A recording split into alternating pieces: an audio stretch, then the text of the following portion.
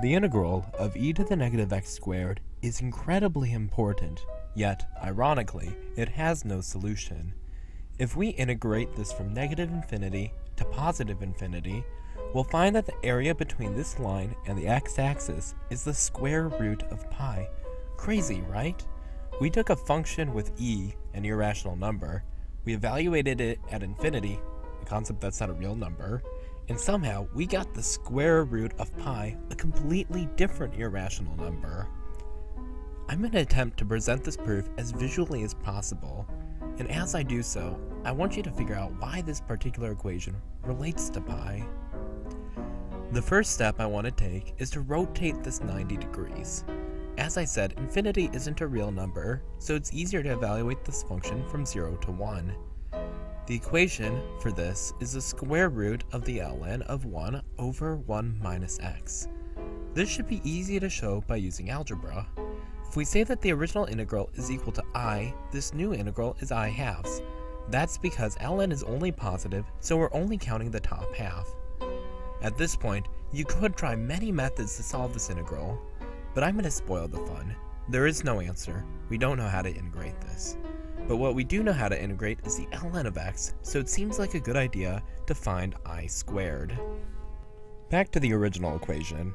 If y equals x and dy equals dx, we can get that I equals the integral of e to the negative y squared. Let's multiply these two together. On the left side, we have I squared. On the right side, we have the product of the two integrals. Hey, here's a cool trick. In general, a constant times the integral of a function is equal to the integral of the constant times the function. In this case, e to the negative y squared is a constant relative to x. That means that when x changes, e to the negative y squared stays the same, or, as we said, it stays constant. Thus, we can treat it like a constant and apply the aforementioned rule. This new double integral is telling us to find the volume underneath e to the negative x squared minus y squared between x equals negative infinity and positive infinity, and between y equals negative infinity and positive infinity. In other words, finding the volume underneath the entire thing. There's a neat trick called the washer method. Let's draw a circle around the figure. Now let's imagine that we're stacking on top of each other an infinite amount of circles.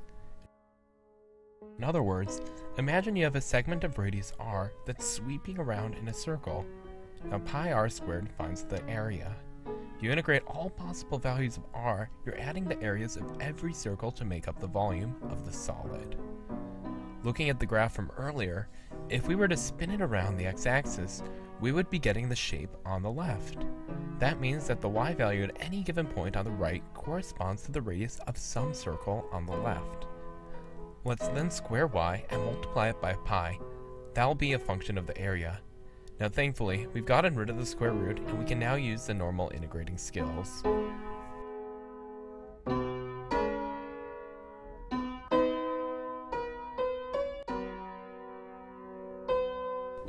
Finally, we get that the volume is equal to pi. That's equal to the double integral, which is equal to I squared. So that means that I is then equal to the square root of pi.